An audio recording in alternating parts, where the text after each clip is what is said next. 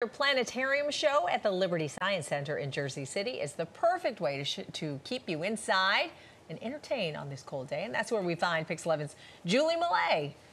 Good morning, Julie. How's it going? Now you're finally warm. You're all cold in Hoboken. Good and now morning, lady. Nice and warm.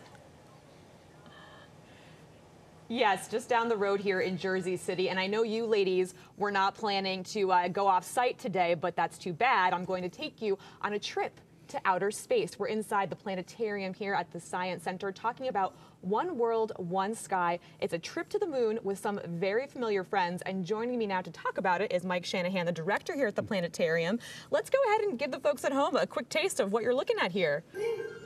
So tell us about the show. So this is a tour of the night sky with our most beloved characters from Sesame Street, Elmo and Big Bird. We explore the constellations and then we go to the moon under their guidance. And you said this is one of the most popular shows here. People love this show. It's been running ever since we opened our planetarium. Every day we're open, we run it at 1:35. Today also we have a 10:50 morning show, it being a special holiday today. Yeah, so perfect for those kids that are home from school today, trying to stay inside from the cold. And one thing that I love about Sesame Street and this show is how timeless it is. And parents love it too. Everyone loves it. The humor is great. It's pitched so that kids understand and enjoy it, but there's stuff for the older folks as well. So everyone comes away with a smile on their face when they go to this show. And it's one of the most popular exhibits here. Tell me what folks tell you they love about it when they're here. They love the fact that the education level is geared towards kids 4, 5, and 6. It's not over their heads, and it doesn't play down to them either, which is wonderful. But Sesame Street is like The Simpsons. There's something in it for everybody, right? So it's got great humor, great content, so everyone enjoys this program. Now, one thing folks might notice is a new character, because we got Big Bird, right? We got Elmo, and then who is our other friend here? So Hu Hu Zhu, who I believe is the most popular character on the Chinese version of Sesame Street, comes to visit them and joins them on the trip to the moon as well. And what kind of things do we learn from him? We learn a little bit about how the skies in China are identical to the skies you'd see here. It's why it's called One World, One Sky.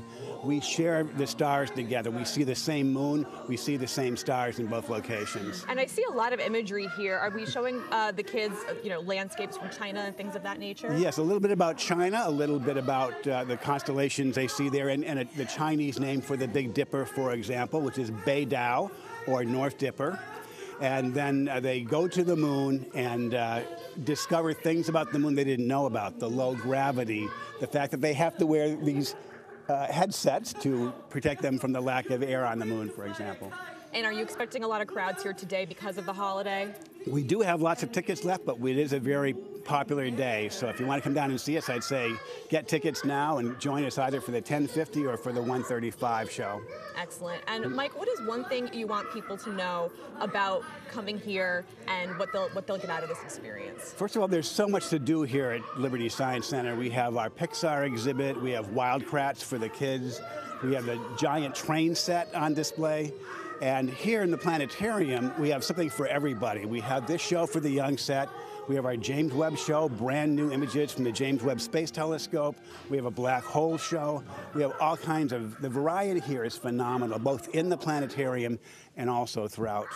We even have a laser show at 4:20 featuring popular movie music. So something for everyone here, the parents and kids alike, and kids of all ages, it sounds like. It's totally one-stop shopping. There is so much to do here, especially on a holiday like this. Excellent. So we only have a little bit left, Mike. I just want you to tell the folks at home, if they do want to come today, what do they need to know? We're open from 10 to 5. We have planetarium shows every hour throughout the day. Again, the first Elmo show is at 10:50. We call it the Elmo show for One World, One Sky. And so go, if you want to get on tickets online, it's lsc.org. Excellent. Or you can get them at the door. lsd.org. Hazel and Kala, how cool is this? I'm going to send it back to you guys in the studio.